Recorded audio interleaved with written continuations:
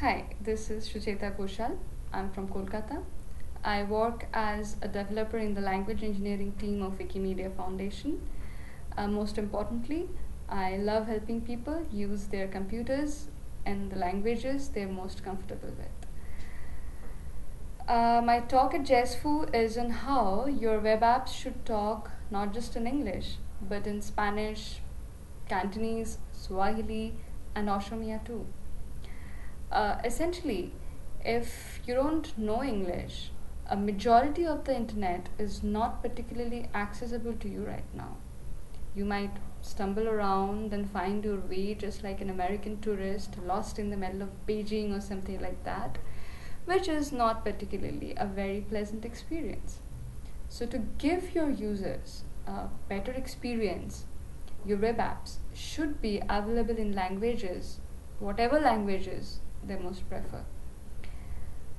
Uh, this is actually a very good idea because this would also open up a new set of audiences which were not particularly possible before.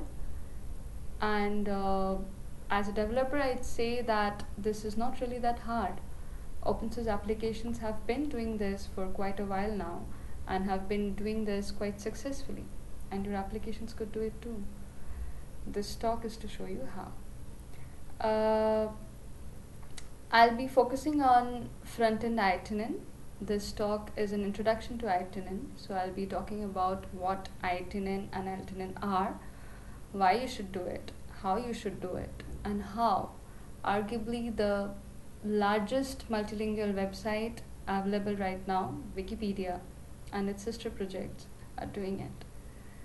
So to talk about how to use iTunen from JavaScript, I'll be using jQuery.ime, a very nice library created by the language engineering team of Wikimedia Foundation. We'll also talk a little bit about the language selections and how to do it right with the universal language selector, which is also developed by uh, the language engineering team of Wikimedia Foundation. So that's it.